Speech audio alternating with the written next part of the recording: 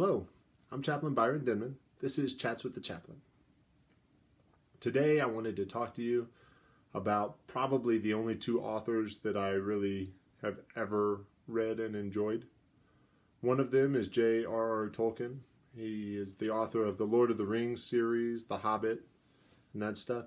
And he's got a lot of really deep content. There's a lot of hidden meaning about what humanity looks like and all of that. And it's just really engaging. And for somebody like me who doesn't really read all that much, it's rare to find stories that draw me in quite like that. The other author who has a similar impact on my life is Stephen King. I don't really read his books too much anymore, but there was a time when I was reading everything that he published. I even stood in line to wait for the newest release of a part 7 of a book series that he has written. One of the things that I realized probably about halfway through my adult life was that Stephen King actually credits J.R.R. Tolkien for his own work. So Stephen King says, that when he read The Lord of the Rings, he was so enthralled in everything that Tolkien had done, he realized he had to create something that had a similar impact.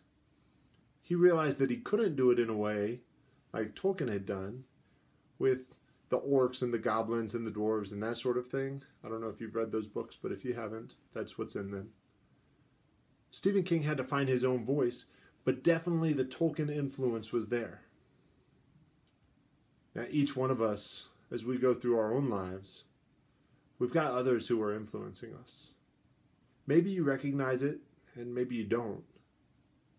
But just like Stephen King does eventually come to grips with the fact that he can't be Tolkien. He has to be his own person. He has to write in his own style. He has to live his own life. But that doesn't mean the influence doesn't matter. And in your lives, all of these people are trying to mold you one way or another. Some of them are good. Some of them are not so good. Sometimes it's very obvious, hey, you need to change this about yourself. Sometimes it's less so. It's through the little comments they make every day. But either way, everyone you invite into your life has an influence of some sort. So my question for you today is, who are you allowing to influence you? I'm Chaplain Byron Denman.